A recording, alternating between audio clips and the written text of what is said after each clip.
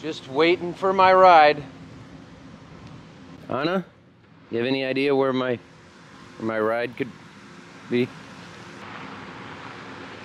Whoa. I like a woman. You're ruining my scene. Take two and action. I like a woman in a sweet truck. You always drive trucks this awesome? Yes, only when I carry a ladder. You have a ladder? No, but I need one to get out. I had to come get the big horse because it's not raining yet, but it's gonna be.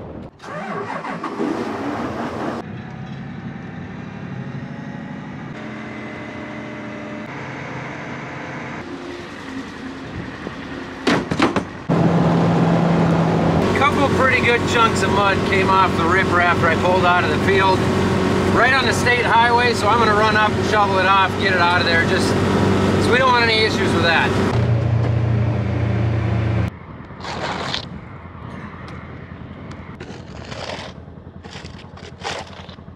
There.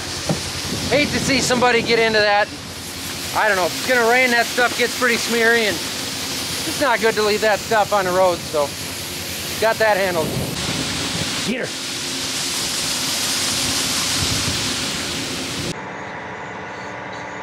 Now I can put in fuel and head south. Everything looks good here. Mulcher looks good, tires look good. It's got shear bolts on the shanks. All those look good. We do carry a bunch of those in the cab. We usually fix 1 or 2 a day. Doesn't take long. Looking good, looking good. Good. Sure is gloomy out this morning. We're not the only guys around here with down corn having to combine one direction with 2 machines just to try to get the stuff out. Farmers always taking up the roads out here. That explains the gloominess.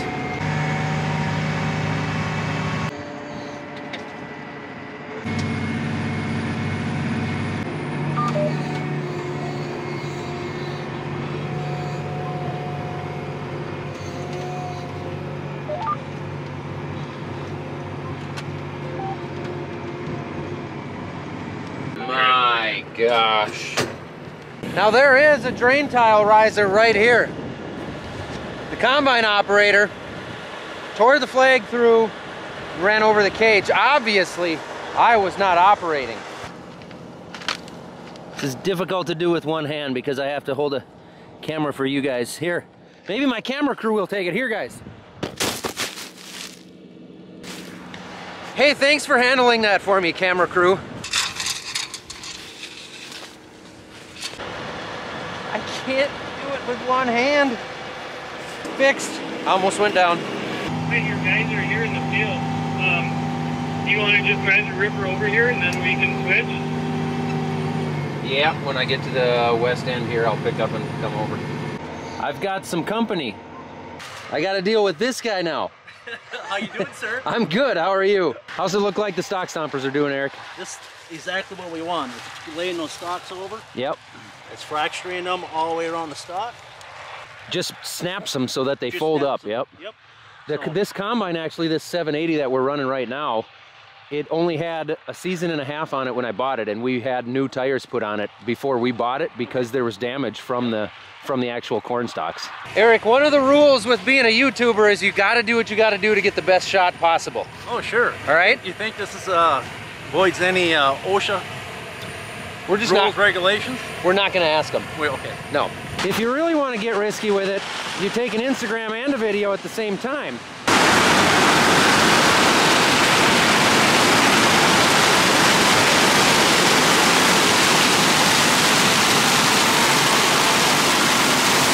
Let's go kick him out of there. He's got to stretch his knee anyway. You ever been in a green combine? I haven't. Oh, they're impressive. Good luck. All right, see ya. Yep.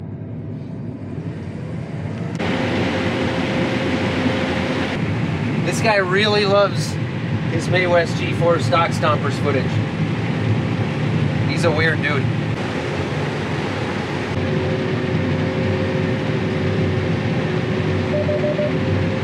Yeah, just in the last round here, the snouts have gotten They're, I mean, it's not like they're soaked, but they're fully damp. Okay, I would maybe make another round or two at the most and then check them and see. And forage. The dust is still flying off the plants, but that might not last long here. 7 with this rain coming and about 4 rounds to go. Let's go 4.5 here, maybe closer to 5. Doing a good job is not nearly as critical when it's starting to rain. Quality goes out the window. Yeah. I'm looking to come over to this field, turn around and go back. I'll let you go ahead and turn around in front of me. I'll pull this other one out. It's actually raining out here a lot more than I thought it was.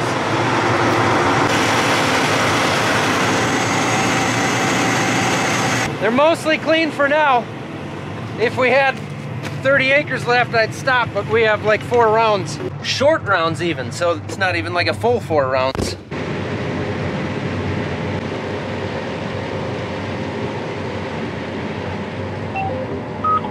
I gotta sit in the seat until everything quits spinning or this one yells at me. Oh, it's wet out here.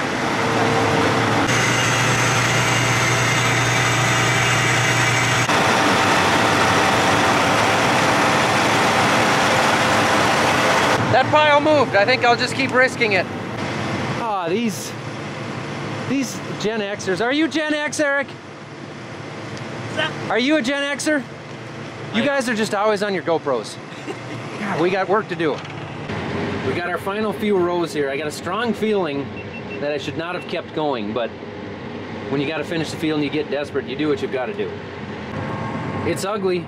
We made a mess out of things, but we got it done. Nice mess. Nice mess. A lot of corn stuck in there. Those folding hoppers are really nice for when you're gonna leave the thing in a field somewhere. So you just gonna pull into this field here? You could, huh? Yeah. That arm's too long, you can't get it to the ground. It is too long. Oh, there's something I know a little bit about. What kind of stock stomper is this? That is the all-new design stock stomper. It's a snow stomper. Snow stomp.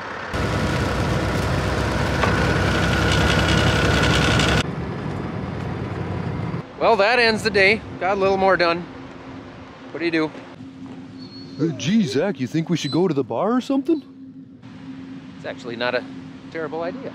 You are so wise. Are you all staying warm?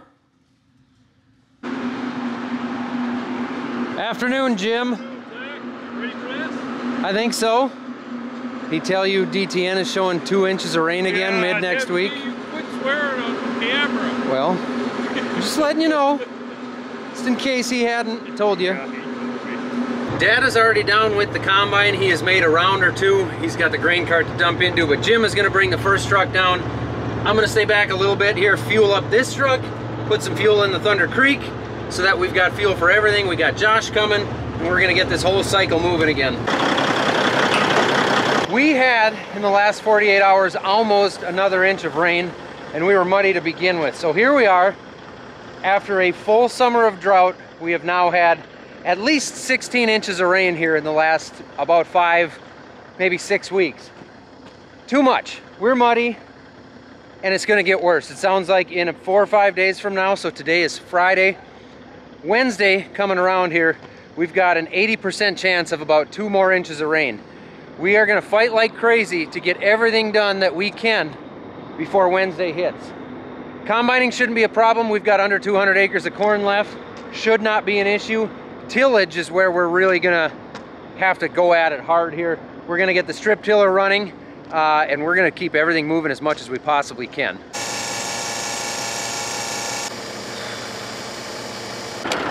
Full enough. I can't do this any longer. We're gonna need to make a little bit of room in the dryer, so we're gonna fire that up as well.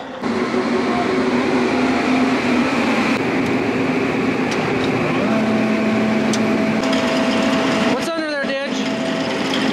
What do you smell? What is it? Get it! Get it! What is it? What is it? What is it? Where'd it go? Where'd it go? Where'd it go?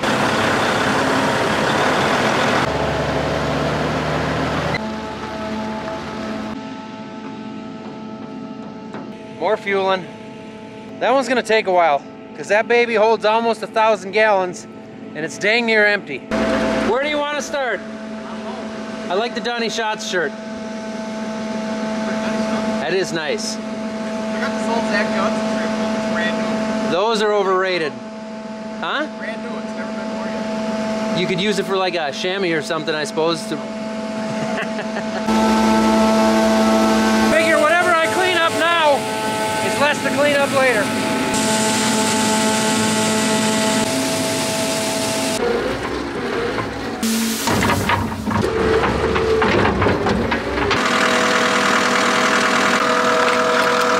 Constantly burning diesel, huh, Anna? Got a scratch there? Scratch an itch? Did you get it? You need, no? Hey, did you? He said it's not too muddy for the combine, huh? No, it ain't bad at all. Said he's floating pretty good. Even the cars coming out, I mean, it's, you know, the top inch is muddy, but boy, this, I've seen it a lot worse. I got fuel running right now. I'd say the trailer's half full. Jim's dumping now. I just tested and we're under 17% out of that truck. On the next load. Okay, yeah, Jim just took off with the empty truck and then I'll head down right now with the Thunder crate to get fueled up. We're getting there. Are you up to no good? Yeah. All right, enjoy it. Okay.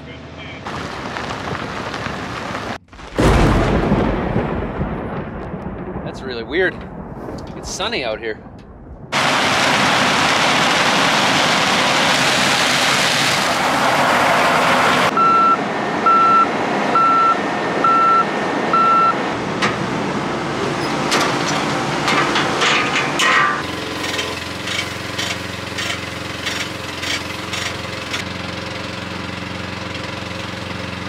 Is it yielding 240, 250? 200 in a few spots. 200 in a few spots. 90 in a bunch of other spots. Oh, okay, well. I think the average is 130 or so right now. Pretty typical for this year. Yeah. Yeah, that chain gets in the way, doesn't it? Yeah.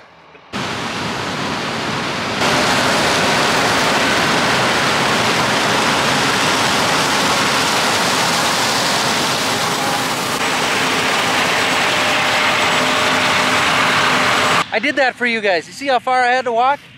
Now the combine got empty so he can keep going. We're gonna shoot a little diesel into Jim's rig here real quick. And that way we keep this whole operation moving.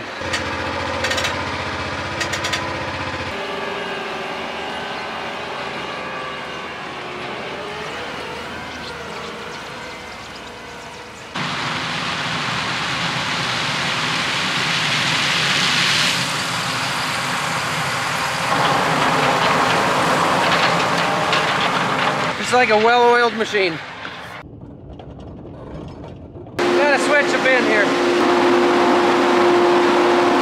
I know a lot of this stuff's starting to seem kind of repetitive, but we're in a home stretch now. The strip tiller is gonna be different for a few days. We're gonna get that moving. I'm just excited we are to the point that we are. And we're like at least a couple weeks early compared to average. Suppose I'll shovel some more crud. We have a lot of chemicals left over from this last summer. Mostly because we didn't spray for soybean aphids, which left some fungicides and some other stuff here. Speaking of chemicals, for the farmers out there, we all kind of know that next year's a little bit iffy when it comes to supply. FBN, Farmers Business Network, is having their annual Cyber November sale, which starts November 1st. You gotta be a member. Membership is free. You can actually go to the link that is below. It is a custom link. Thank you, Sunday, for giving us the custom link of Zachvember, apparently is what she wanted to call that. But anyway, it's the best deals of the season on chemistry. It's directly delivered right to your farm. They've got 0% financing available, 5% cash discounts. November 1st is when it all starts. That's the time to do it. Get it early, get it done, guarantee yourself some chemistry for next year.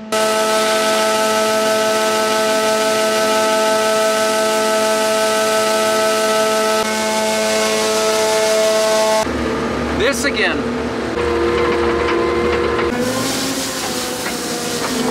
I am going to shut the dryer down, potentially, quite potentially, for the last time this season, which I am actually very happy about. Even though running the dryer this year has probably been the easiest year to run a dryer maybe in my life. 2 off. It's so quiet. And it's a beautiful time of night. Our plan now is that we are down to not a lot of corn left, probably 120 acres or so, and it's all very dry. So we're gonna put it in the wet bin, small bin with a big fan. We're gonna basically dry it down. Hopefully it will dry down with the cooler temps we've got. It's supposed to be 26 or 7 degrees tonight. It should still dry down, then we're gonna throw it in the back bin there. And I mean, I don't think we're gonna be running the dryer anymore. Just to get a bit of a head start on this thing, and by head start I mean very, very last minute, I'm gonna swing it over to the shop and put on the anhydrous line that we finally got that we needed. I wonder why he just switched trucks. 2.0, we got a problem with the Pete? No, we're just gonna drive in the field now, and your dad said the Kenworth would be better. That makes sense. You know what? This rig could use a little diesel. What? I dropped a big buck in his tracks.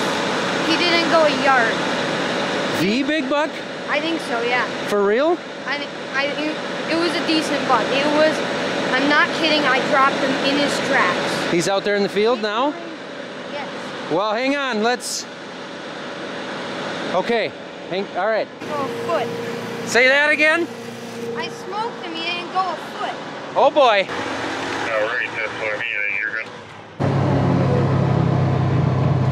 I just say keep going here. Straight back here.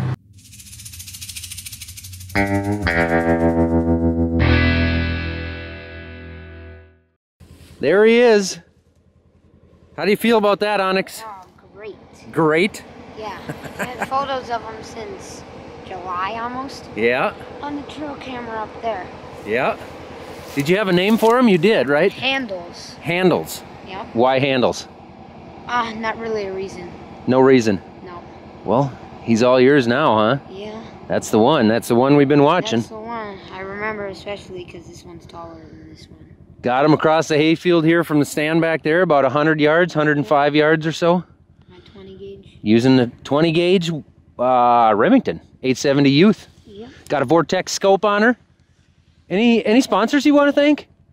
CNA Pro Skis.